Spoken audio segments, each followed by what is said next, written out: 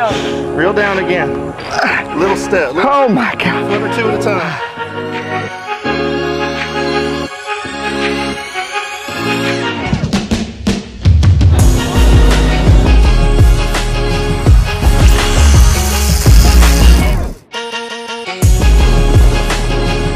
That's awesome. Fishing neat fish.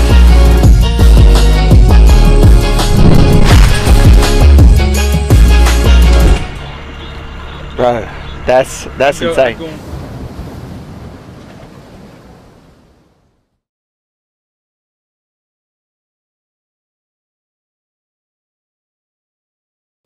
Hey everybody, Caleb here with the Fish and Fuel podcast, and welcome back to the first relaunch of the Fish and Fuel podcast in over a year. And I have a very special guest, one that everybody knows in our industry, Mr. Zakk Royce, the two-time back-to-back state record holder here in North Carolina.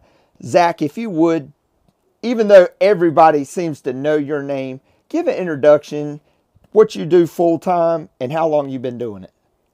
So I started Blues Brothers Guide Service about 9 years ago, and eventually became full-time doing that. Started out part-time guiding, and I guess been doing it full-time about 6 years, maybe 7 now. Yeah, it's been a great ride, and I feel like a lot of great things to come in the future with it too. Absolutely. I totally agree. And Zakk, one of the things about the Fish and Fuel podcast is we do an introduction and then we just dive right into it. Me personally, I'm not a big fan on podcasting or listening to something where it's a 10-minute introduction and I got to fast forward it. So thank you for introducing yourself, but we're just going to dive right into some questions and stuff, man. We just want to pick your brain, just kind of get some knowledge off of you.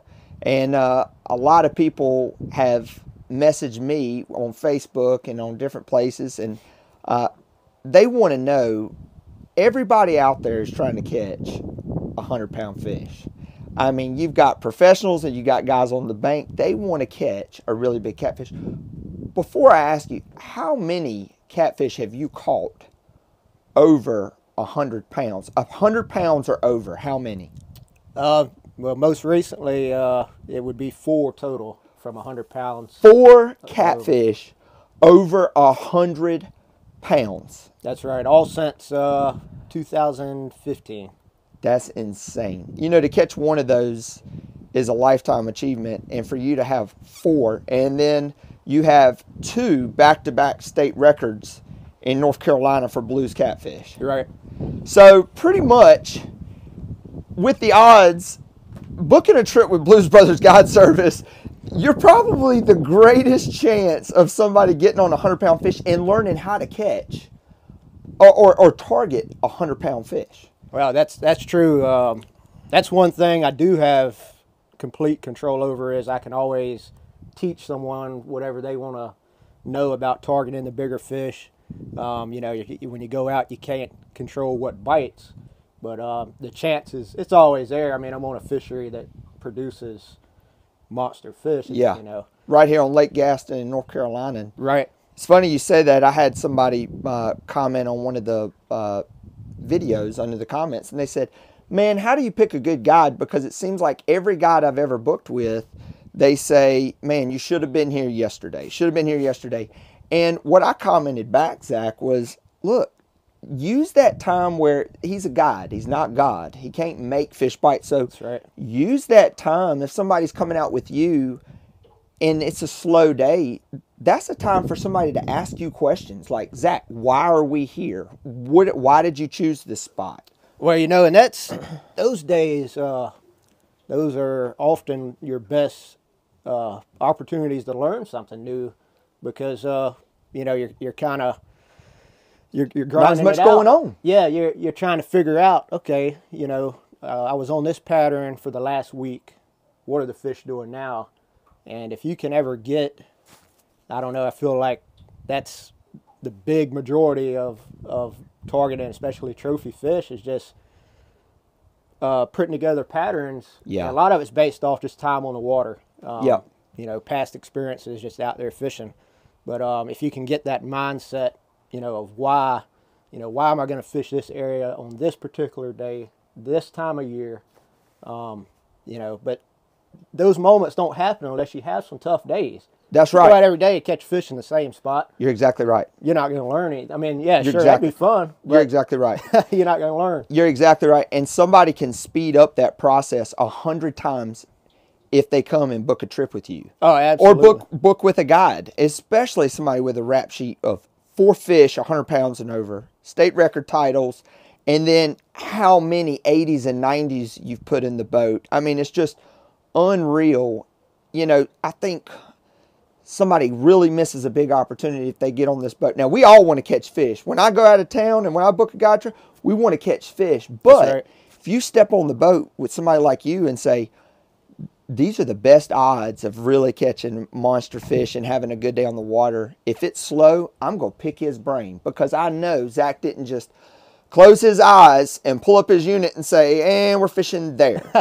No, that didn't happen. You're exactly right. When you pay a guide to go out for the day, if you're someone that actually fishes on your own, I mean, I take plenty of people that they may not even fish on their own. They just want to go out, catch some fish, don't even care what size. That's fine, But if you're someone that you're booking the trip and you have your own boat and fish as much as you can, whether it be once a month or, every weekend, the value of that guide trip is the knowledge, not going out and catching fish. That's right. It's really not. I mean, I hope we do catch, fish, obviously, but, like if I'm going somewhere else, and I want to learn, and I book with a guide, I don't really care if we catch anything. I want to get insight on why the guide is doing whatever we're doing. Absolutely. Why, everything about the trip. Absolutely. I just want to kind of be, almost in his head, like, why is he picking this spot? Absolutely. Well, let's get in your head for a minute here, Zakk. People watching this podcast, they want little nuggets of information that they can put in their tool belt to where they may not live on Lake Gaston or fish Lake Gaston, but catfish are catfish and conditions apply in other bodies of water where they can take some knowledge and put it on their body of water. Zakk, let's say we're in your boat right now and we're about to head out to the lake. Kind of walk us through. You're going to fire those units up, and what's the first thing that you're going to do to try to pick out a fishing spot? Now, you're a guide. You've got your routine. You've got your things you look for, but kind of take your guide knowledge and then kind of remember, Zakk, when you were learning the lake, to answer my question, what are you going to do? Are you going to fire up your unit and turn on your lake maps, the current conditions, the water temperature? Are you going to be looking kind of shallow, kind of deep? Kind of walk us through, like, what are you going to do if we set out right now to try to put a 100-pound fish in the boat? And that's what I'm going to title this podcast, is how to catch a 100-pound or how to target a 100-pound catfish. What's your thought process in trying to make that happen? So, when you fish full time, and I fish even on my days off, I'm usually out there, trying to put together patterns. So that's a big part of it for me at this point. But before, I didn't have that option. When you're guiding, or before I even started guiding, let's just go back to, I worked a normal, 40-hour job at a factory.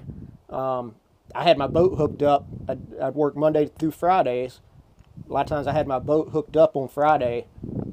I went straight from work to the lake, and I would fish. I mean, I would literally stay on the boat the whole weekend and put time in just trying to learn as much as I could. But at that point in time, when I was, I guess you could say, getting serious about targeting the trophy fish, the trophy catfish, I spent a lot of time on the Navionics app on my phone, and we were on the computer just looking, kind of studying the charts. Yeah. Navionics,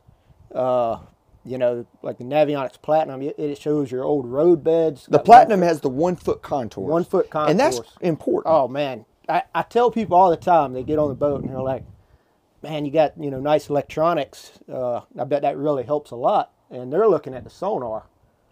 The sonar does help. I use it more for catching bait, actually. Sometimes I'll mark a big fish and catch it. That does happen. But 99% of the fish I catch, my big fish, I don't even mark them.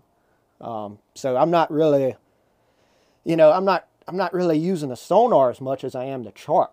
I'm fishing structure, contours. That's what I'm focusing on more than anything. And so that's really that's what I study. When I'm off the water, I still do it. I sit at home and I know the lake. God, I feel like I know it like the back of my hand now, just from the hours I've put in. But I'm still always open to learning, and I still find new areas all the time. But I'm sitting at home, when I'm not on the boat looking at navionics. And sometimes I'll come across something like, man, that was right under my nose the whole time. Yep. Never noticed that. Yep. Go out the next day, like on a day off when I'm experimenting more, and, go to that spot, catch a big fish, and then, obviously make a note for the future. That's and over right. time, you get more and more areas that you tend to catch these bigger fish. But then it comes down to every year is different. So, one year... Some years, winter's warmer. Some years right. we got snow by now. That's it. And a lot of it, too, is how much flow we're getting. So how much rain we've had. If the water's muddy, fish generally, the bait's generally going to be up a little shallower, more in the creeks. So, you've got all these different factors. And, you get to where you've got a million different areas that you've caught good fish. And it comes down to putting together the pattern based on the current conditions, and then also don't get too trapped in that mindset. Like if what you're doing is not working, all right, man, it's time to do something different. Yeah. Like just because you had success, Yeah. What worked well for you in the past isn't necessarily best for the future. Yeah, and that's that's right. something I tell you, man. This season, I have really opened up my mind more. I feel like I almost got stuck for a while, and it's easy to do. I feel like in anything that you do in life, but I've opened my mind up more to just trying different things and learning as much as I can. And, Absolutely. And that's paid off my biggest fish ever here recently. So Absolutely, because you just caught a 112-pound blue, like just last week. Yeah, right before this podcast. And Zakk, with 4 fish, and congratulations, by the way, that's Thanks, amazing. Appreciate it. Number 4 over 100, Jesus Christ. And with 4 fish over 100, that is more data than just about anybody that I know. Is there anything in common with these 100-pound fish, Zakk, with either how you caught them, like what technique we're using to catch them, and then kind of like not a location, but you mentioned lake maps, where the lake map shows you the contours. Is it a rise? Is it a hump? Is it creek channels? Is there anything in common? Well, so If we were going for number 5, is there anything that would link it together to get number 5? It seems to me that my bigger fish, not even just the hundreds, but my biggest fish I've caught overall, they're usually relating to certain creeks. And when I say that, I don't mean that they're necessarily in the creek, okay? But when they're not in there, I feel like they're hanging nearby. There's certain creeks that seem to just be a magnet for bigger fish. Mm-hmm. And that's something a pattern I feel like I've put together in the last couple of years, is chasing what I feel like is possibly the same groups of fish from in the creeks to the main lake. And that might be one month they're way back in the creek, and then the bait moves and the conditions change, and they may be on the flat between the creek mouth and the channel, or they may be in the channel itself. But what I've really started doing a lot more of is targeting whether I'm on a main lake flat or the main river channel, the old river channel. I'm usually fishing those near those creeks that I have had so much success in with bigger fish. And you know, like I said, I think the fish are using those creeks to go in there to feed, and the bait's always moving. But you know, I caught my the state record fish. I caught them in the same creek. They were pretty far back in there, but it was that December we had a ton of rain, ton of water flow, super muddy water, probably the muddiest I've ever seen it. And as I said earlier, that pushes bait up shallower. So, you know, the fish were on a creek pattern, and they stayed in that pattern for a while. Whereas when I caught the 112 recently, now the water started to get a little bit muddy. We've had some rain, but before that, we had a super dry season. Water's been low, hardly any flow at all. I haven't been running the dams much. Gaston is dammed on both ends, so the flow is, you know, strictly the major current that we get is all from what the generation does. Right, from the dams. From the dams. So it's a different pattern. You know, this December compared to 2015, I caught those record fish. So I've been fishing more main lake. And, you know, like I said, targeting flats between these creeks in the river channel and also the river channel itself. Yeah. But you know, that's what I've, I guess, been focusing on more than anything is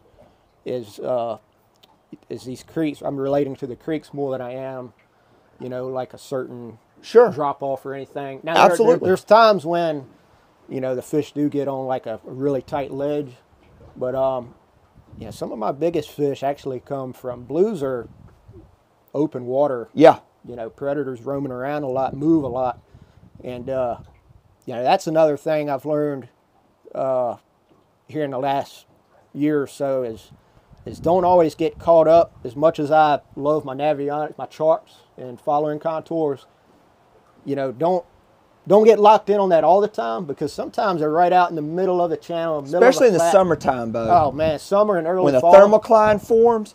You know, Zakk, you may remember this. I don't know. On Kerr Lake, there was some striper fishermen years ago that were pulling baits at like 3 miles an hour in like 70 foot of water, and they had the baits at 20 foot, and they caught like a 109 or 108.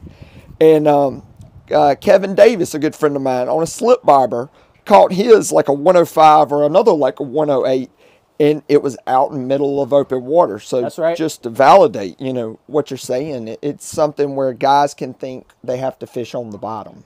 Absolutely. And during the summertime, like, that's just not the case. And even sometimes in the winter, we don't have a thermocline now, and the thermocline is obviously the biggest factor catching suspended fish. Mm-hmm.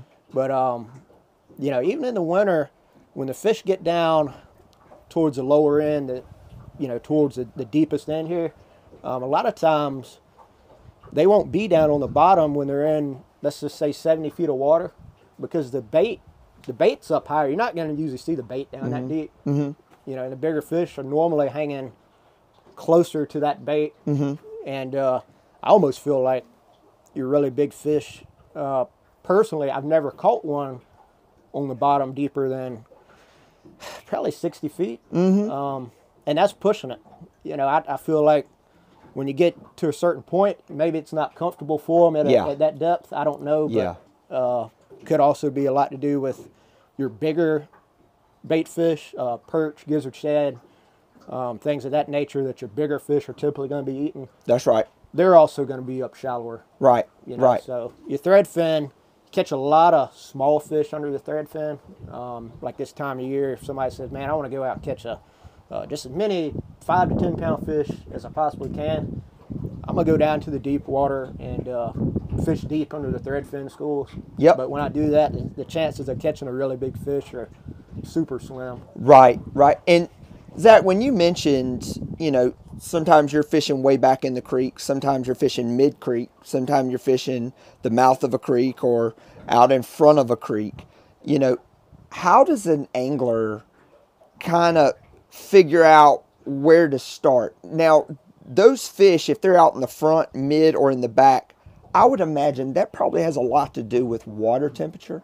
that moves them forward and backward. And the water temperature is obviously probably driving the bait to do something, and they're following that. I think a lot of people think that catfish get cold, and they're like, "Oh, I got to come back out here in the main lake where it's warmer." When really they don't give a crap. They just want to go after where the bait's at. That's right. They're tough. Do you think the weather is what drives them further in, out, and changes their stuff and your approach?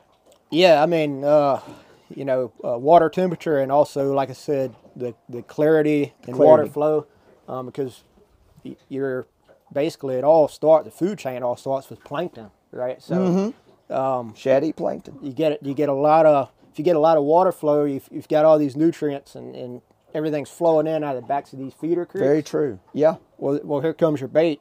And that could be gizzard shad, threadfin, herring, whatever species you have in your body of water. But that's where it all starts.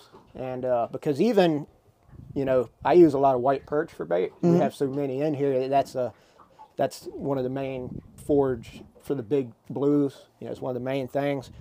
And same with crappie. That's another great bait. But they eat the threadfin, your little butterbean, small threadfin shad. Well, those are just like gizzard shad. They may have different, patterns, but at the end of the day, they're all feeding on plankton. Exactly. So that food chain all starts, with what's going on with plankton, and that's just. It's a chain reaction. You follow the plankton, because I remember when I first learned about plankton, I was like, okay, so gizzard shad are feeding on plankton. Sunlight and heat grows plankton on the top, and then and that chain reaction, and you find out, okay, plankton, and then the bait fish are eating that, and then the fish just get bigger. That's right. And then the crappie, and then you go on to the next. And a lot of people, I'll have somebody on the boat say, "Oh, well, the wind's blowing like crazy. It's blowing across. Let's just say it's hitting the north bank. Isn't that going to push all the shad up on the bank?" I say, "No." I say it's not pushing the shad; it's pushing the plankton. And they're just going where the plankton goes. Exactly. Yeah. Yep, so. Yeah, I ain't never seen the wind be blowing hard, and underneath the water, fish are just getting like.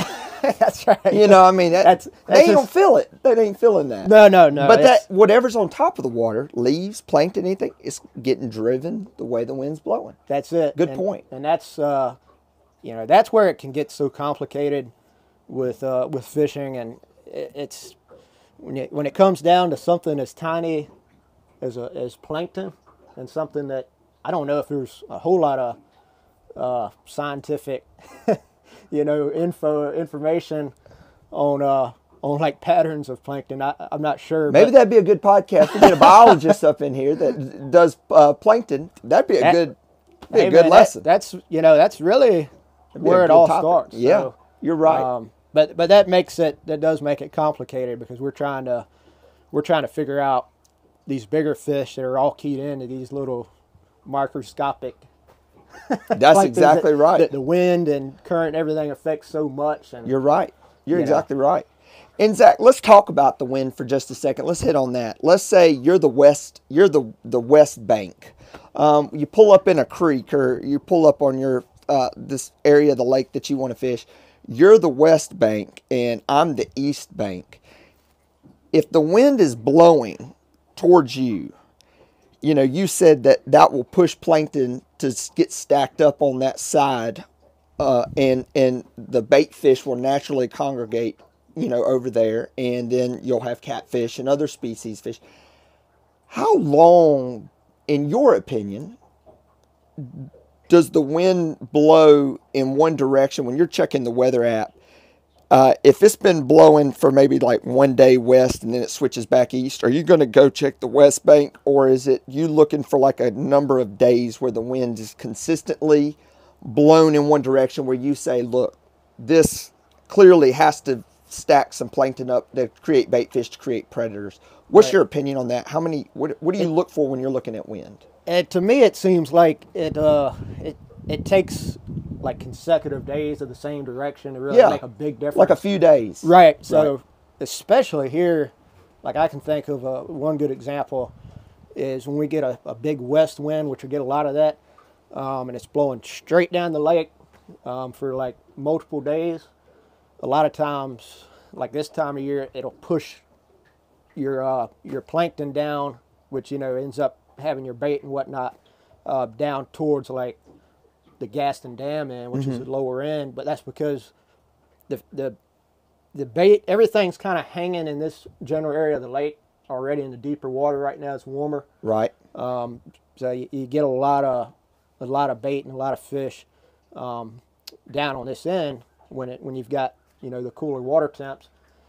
But it blows. You've got like a 5 or 6 mile stretch of just the straightaway, all the way down to the dam there. Where if the wind's blowing out of the west, it's just, man, it's really got a lot of momentum too. It's really building a lot of a lot of force. But then they've got current running on top of it, because they always run the dam even on a dry year. They're going to run it at least a little bit pretty much every day. Right.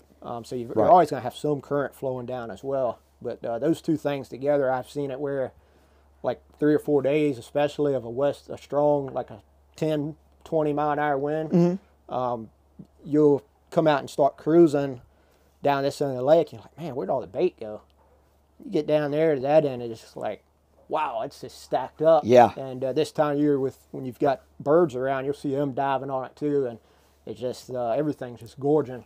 But absolutely, man, I've seen that I don't know how many times in the winter, where you had so much dead water, and then you get down to that, especially like a point down on that end of the lake, or some kind of really big shelf, and the bait is just stacked up and fish everywhere, and it feels like every fish in the lake is in that one area. That's right. So it comes down to, if you're not in that area, you're in trouble. You're not catching hardly anything. That's right. That's right. And you may have somebody that's not putting these puzzle pieces together like what we're talking about on this podcast.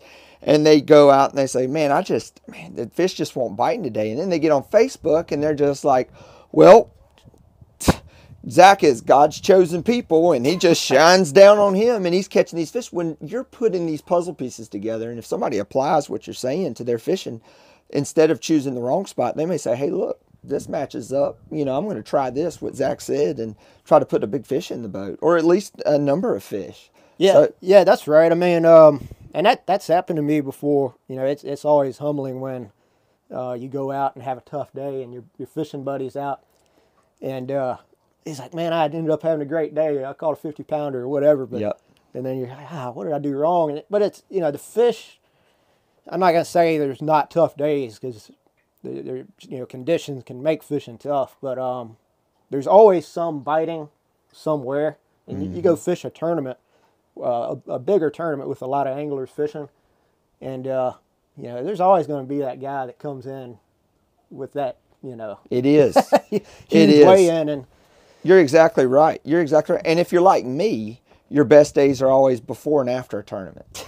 So you never have to worry about me. And if even back in the day when I was fishing tournaments and stuff, I knew I was going to catch a big one if I did terrible in the tournament. If I go the next day. That's generally how it goes. But putting these pieces together and doing what you're talking about will absolutely help a guy in a tournament setting, or if he's just going out to have a good time with his buddies or taking out his family. Yeah. And I mean, man, it's just been killer points already that you brought into this. And Zakk, when it comes down to the bait, and we've talked on bait a lot here, and that's where it all starts to try to go catch a catfish. With these big fish, and I'll even go down to like from 70 to your biggest so far, which is the 112 at this point. Right. That's dozens of fish, a lot, between 70 and 112 pounds that you've put in this boat, with 4 of them being over 100. Is there anything like in correlation with the bait size? Do you think that you've caught more on like a smaller bait or like a big bait? Catfishermen seem to think a lot of times, and I knew when I was starting out, is you got to throw these big baits, and there's times they want big baits. But based off what you've seen, and I know it has to do with the conditions, but do you think smaller baits for like wintertime or bigger baits? What is your opinion? So that's a That's a good question there, because I used to be the same, like starting out, you would assume bigger bait, bigger fish. Oh, dude. Yeah. But a good buddy of mine, he told me a while back, elephants eat peanuts. Yep. And, I got to thinking about it. I said, well, I feel like there's a lot of days where I've caught really big fish on a smaller bait. And I can't say for sure, but that fish may have been more likely to eat that smaller bait because it already fed. It had a lot, eating some bigger bait or whatever, and had kind of a full belly. Yeah. And didn't want a big, like a whole perch or a shad head or whatever. It may have been more likely to bite that small bait. Yeah. But it definitely changes throughout the year, because their metabolism, it does slow down some. Yeah. In colder water. So I have noticed, like earlier in the fall, man, I was pulling some giant baits, like just huge shad heads, perch heads, whatever, or half a crappie, big slabs of bait. Oh, yeah. And the water at that time, though, was in the 60s, mid 60s. That's like kind of prime feeding time. They're feeding really heavily. I'm moving around a lot still. Yep.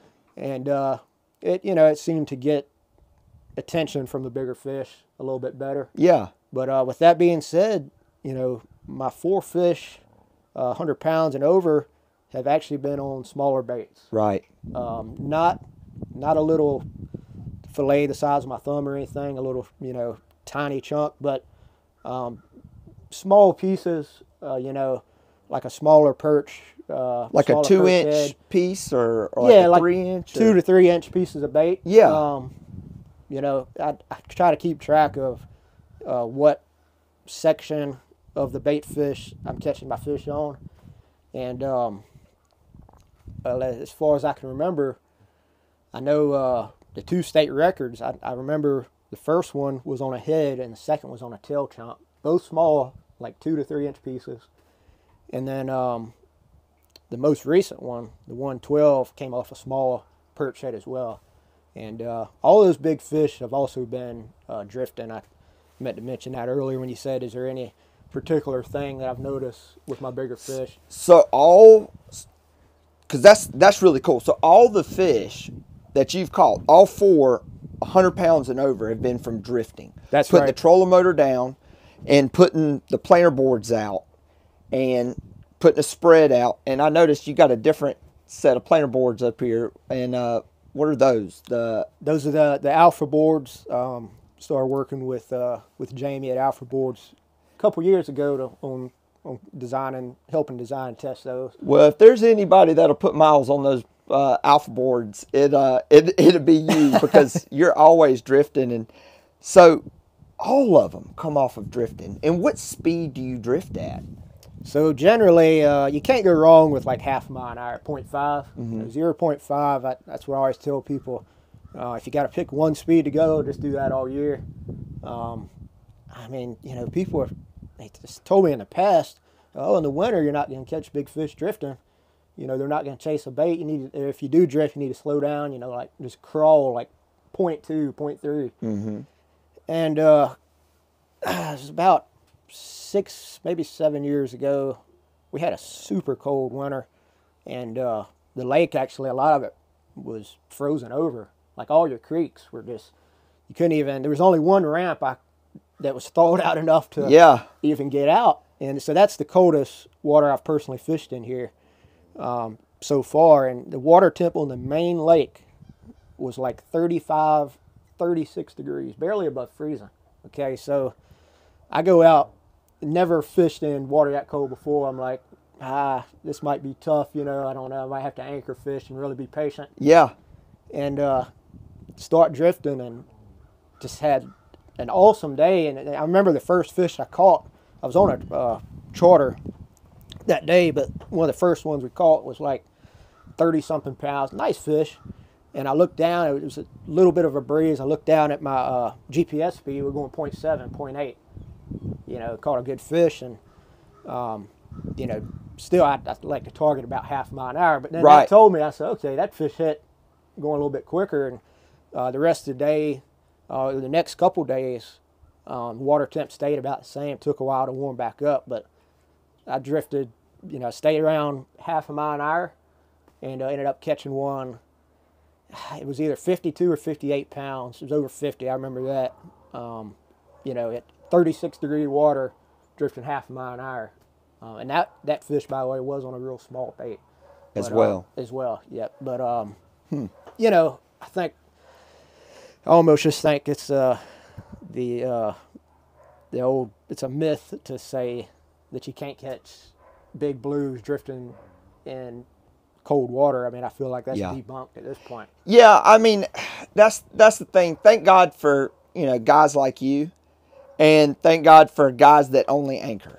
That's what I say all the time, because that opens our mind so much. And, when we see you catching these 100-pound fish in winter drifting, that helps tournament anglers, and recreational anglers who's like, man, you got to be on anchor to catch a big fish. And, and then when we see a guy that's strictly anchors and he catches, big fish, Dale Lowe, he's caught, pound and a half short of the world record. That's right. He was on anchor sitting in one spot.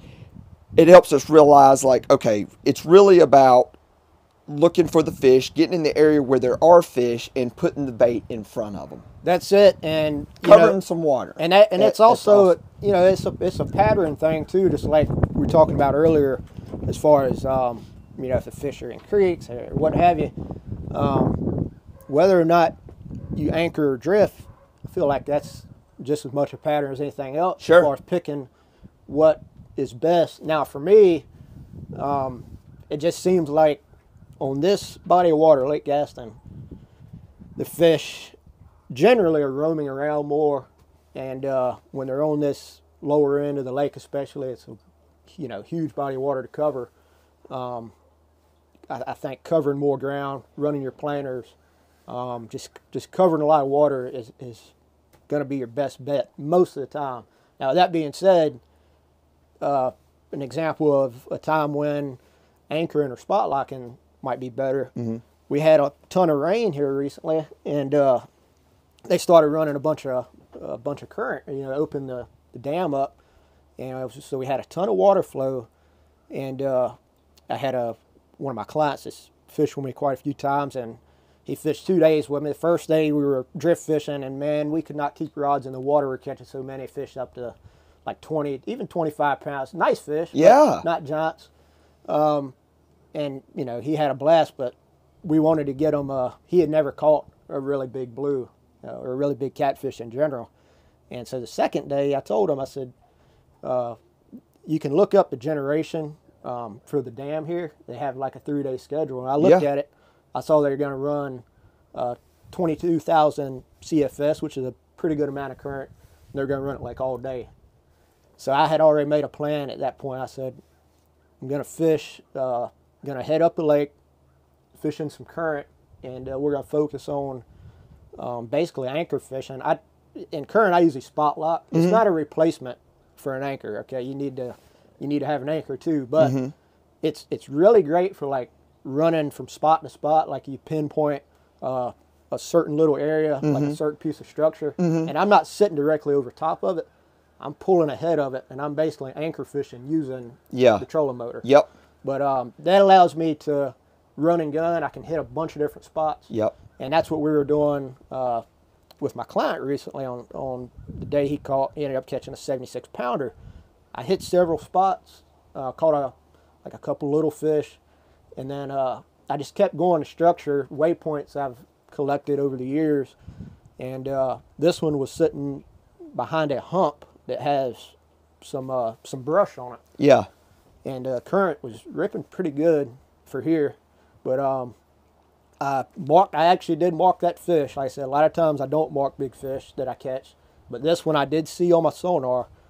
And what's nice, like when you're spot locking, is it's really easy to figure out exactly how far off that waypoint you are. That's right.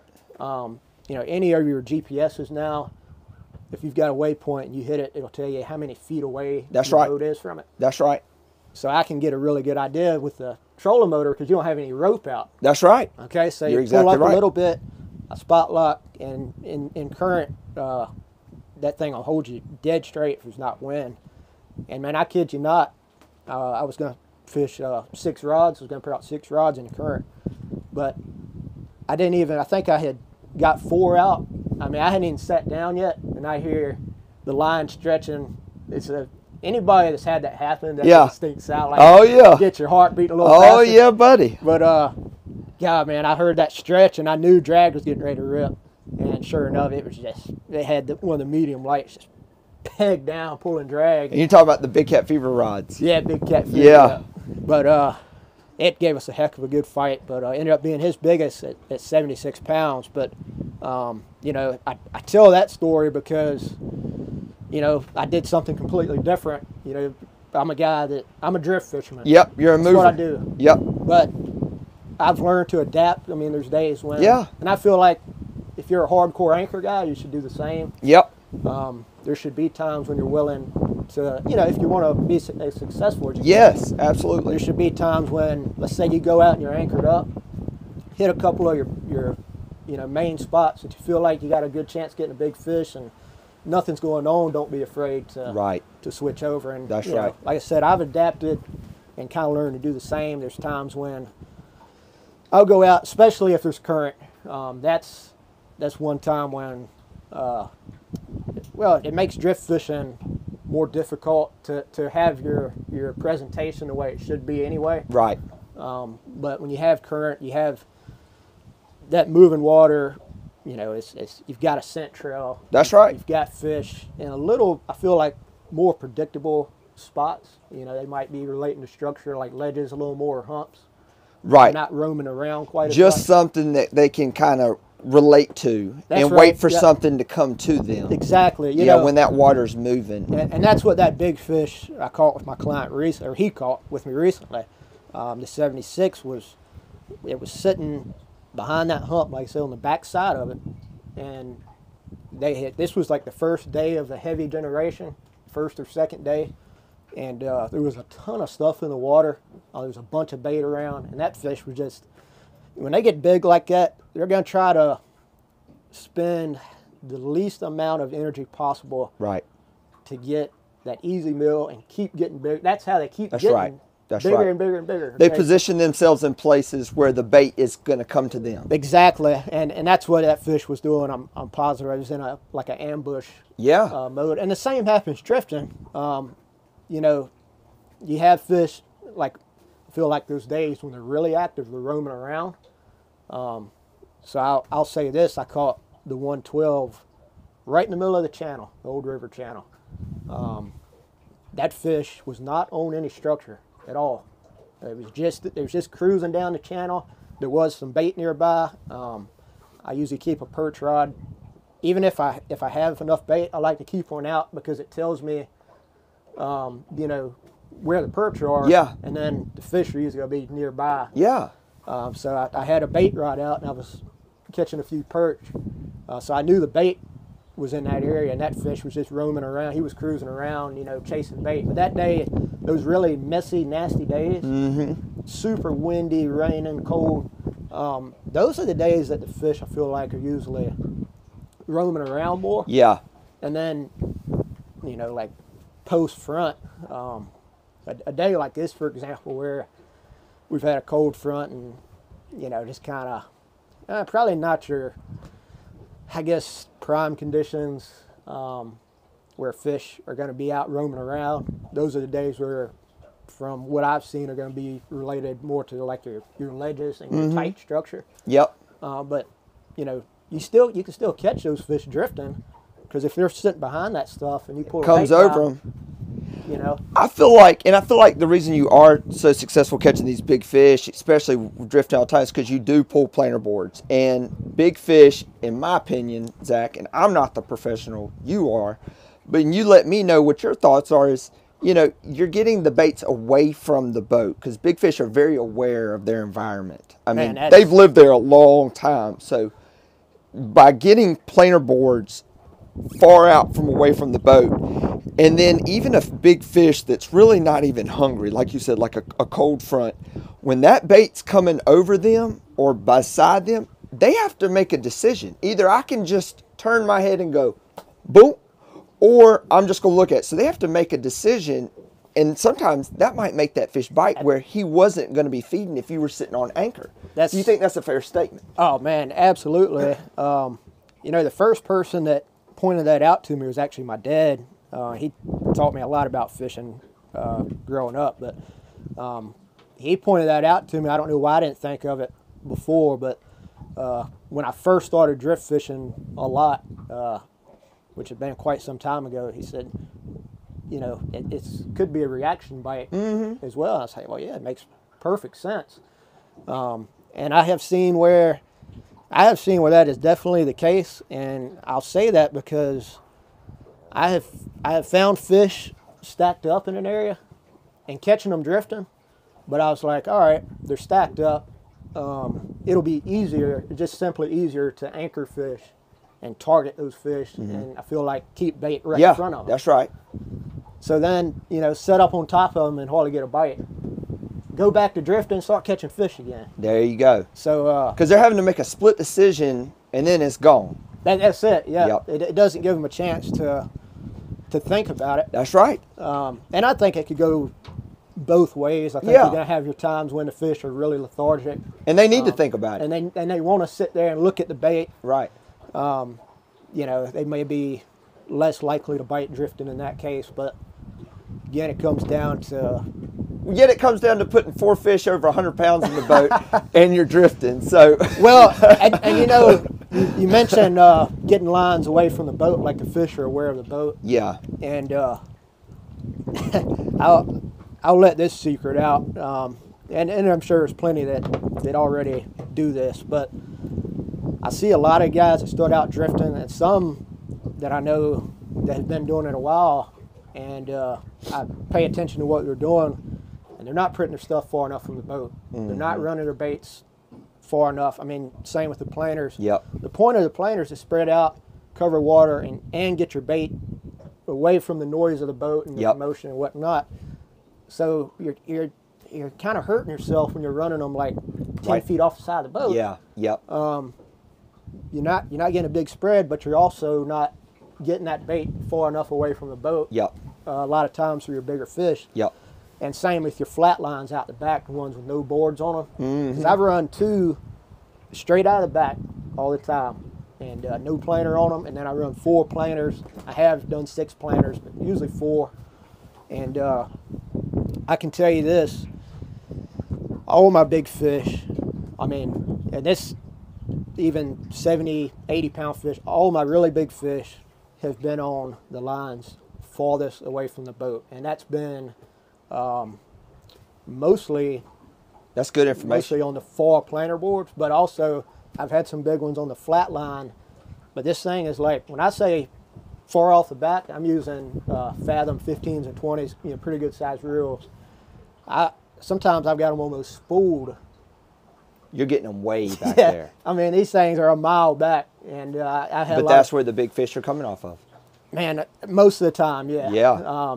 And like I said, well, all of my very biggest, I mean, 100% of them have been off the farthest line. There hasn't been a single one that wasn't. Wow, that's crazy. Well, I know the Alpha board, planer boards, you were a big part in design process through that, and that's incredible. And I mean, obviously with the 112, you've had some success with them right off the bat. I mean, well, you're the man for the job to test something out and put something, you know, anything that I personally feel that if you put your name on you're a part of design, and it's truly, you've got 100% conviction that it helps you put big fish in the boat, and you've done just that. I appreciate that, and that's definitely one thing I'll say is anything you see me, you know, if I help with testing design, or if it's just something that I use and promote and recommend to people, I'm not somebody that's gonna, you know, recommend or push something that I don't truly believe in. Yeah, you don't have to.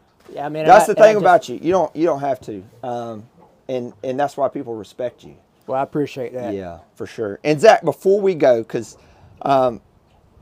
all the topics we brought into could bleed off into other channels of bait presentation, preparing bait, and all these things. So we're going to have to do another podcast because you have some huge news that's about to get released. Guys, your head's going to pop off. You're going to be so excited.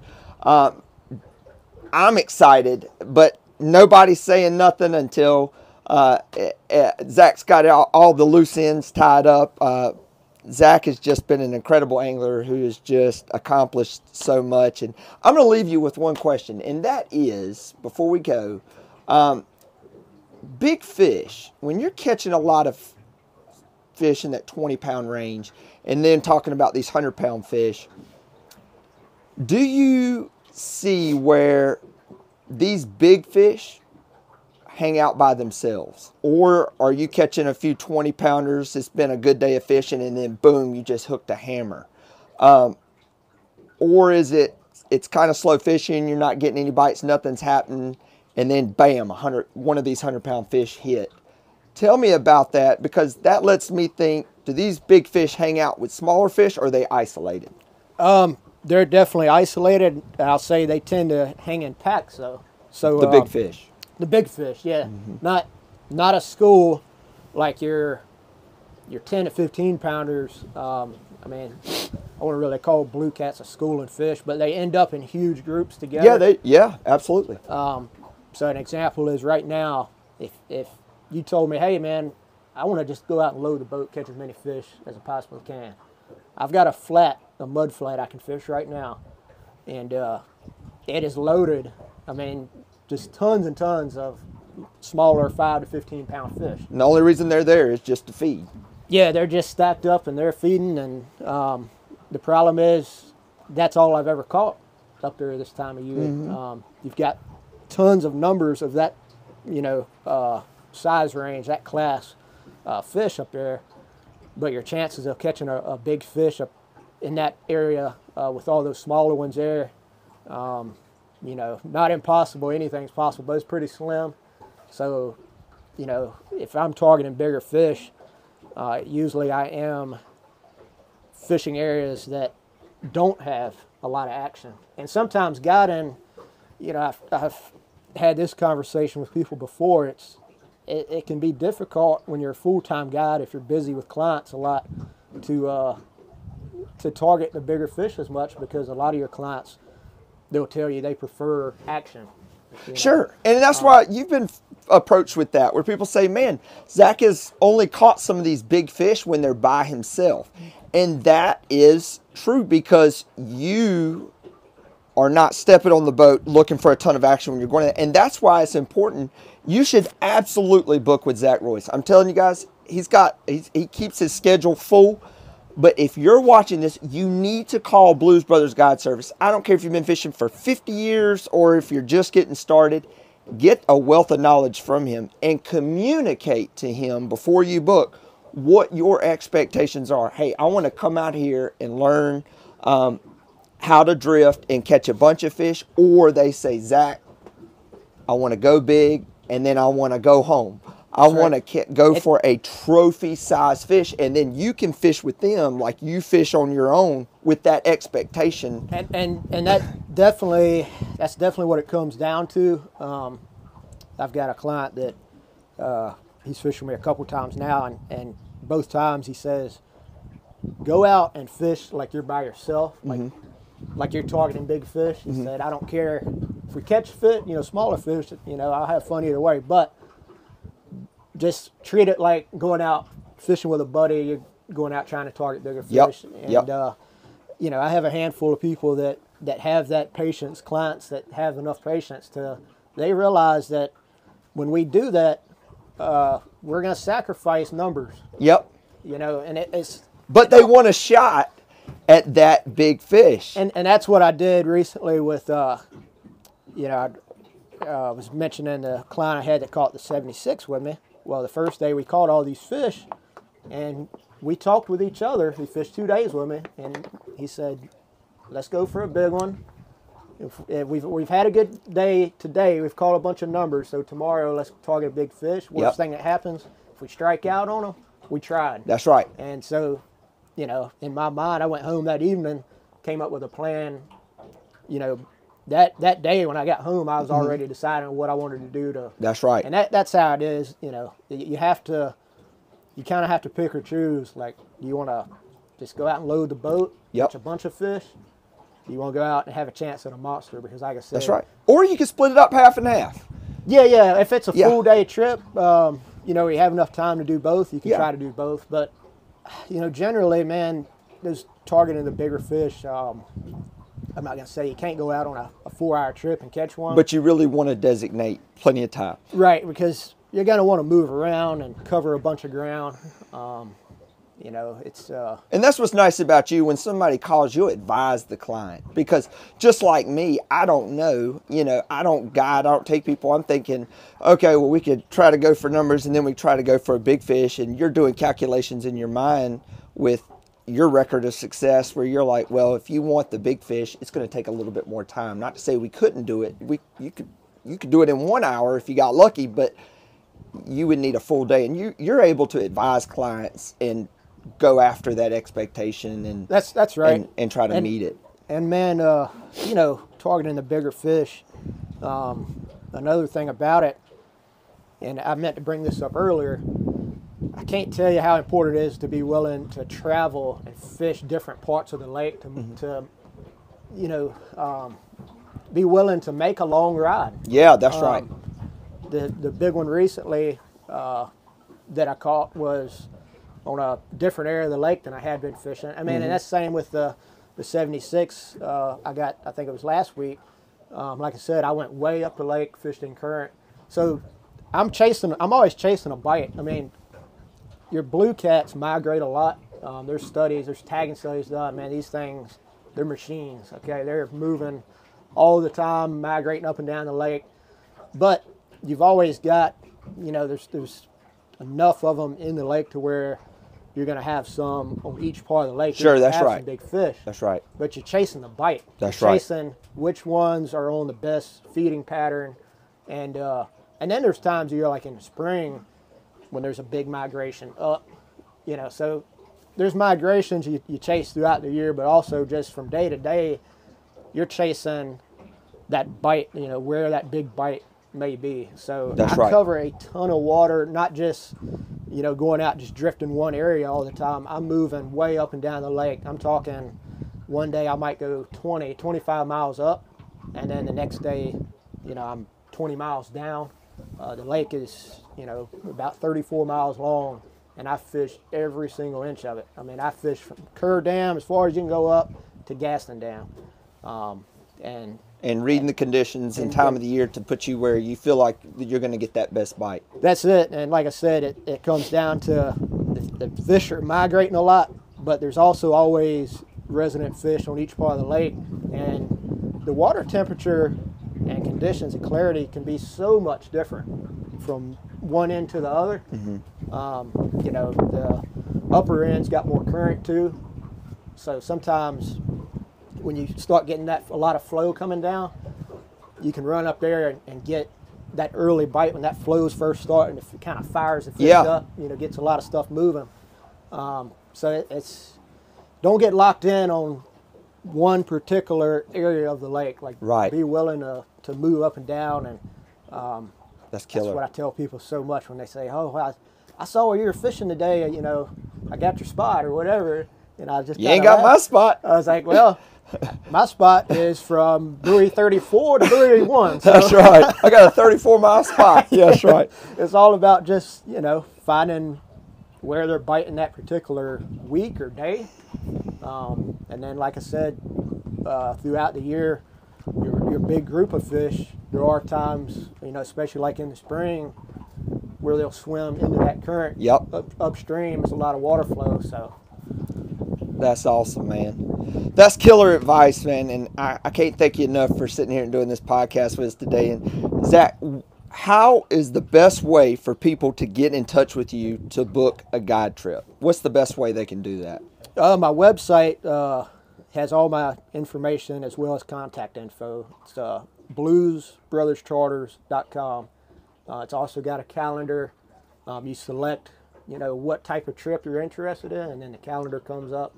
You can book everything there.